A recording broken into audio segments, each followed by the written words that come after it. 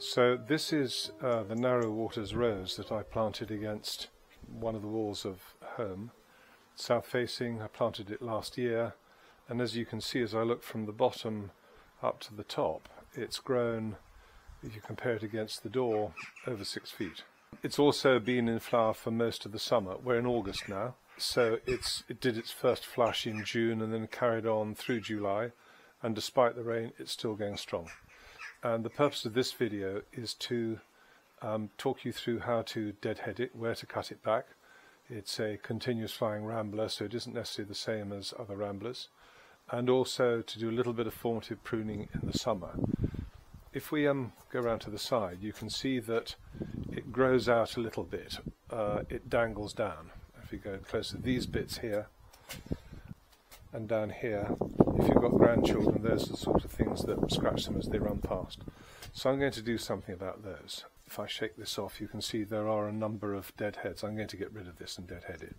What I'm looking for is in an armpit, if you like, between a leaf and the main stalk. I'm looking for a bud that has a chance of growing. You can just see one in there on focus, but I'm going to cut like so, and I'm going to get another one. Obviously this is the deadhead I'm trying to get rid of, and there is a bud in every juncture of a leaf and stalk. What I'm looking for is one that has begun to shoot. This one is, I hope you can see that relatively clearly, that one is definitely in motion. So slightly slanting cut just above it, and that's done. And that then will sprout, and this year it will produce more growth that will have flowering shoots on it, and so we'll get more flowers in this probably September and October from that one. You can see that there are buds on the plant right now which are going to come into flower in the next week or two, and then in the growing tips such as this one here, I won't put it to pieces, but there are little buds in there which will be there in the fullness of time. So when I get to a shoot like this, which is actually dangling down much more at 3-year-old eye level, I am going to cut this back. Okay, it's got a good flower head on it, but that's nearly over. In a day or two it will be gone. So I'm going to look for a growth in like that. There you go, there's one there, but you can see there's another one there, and hopefully another one there, and then there's one back there. And I'm going to go for that one back here.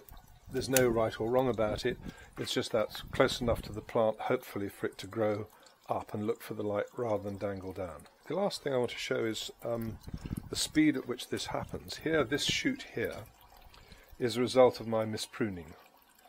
And I cut a branch back, you can pretty clearly see where here, and there's the old bit of branch that I cut off, and this is the new shoot that's come out.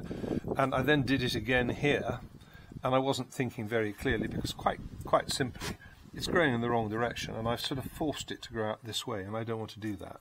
So I'm going to go right back down the stem looking for a bud or a branch. If I can't find a bud, I'm going to look for a leaf branch. There's one there that is pointing inwards, so that the growth that comes up from it, and by cutting here, I'm going to force it to grow that way, and that's going to grow in and grow away from the door, and therefore not spear people as they come out.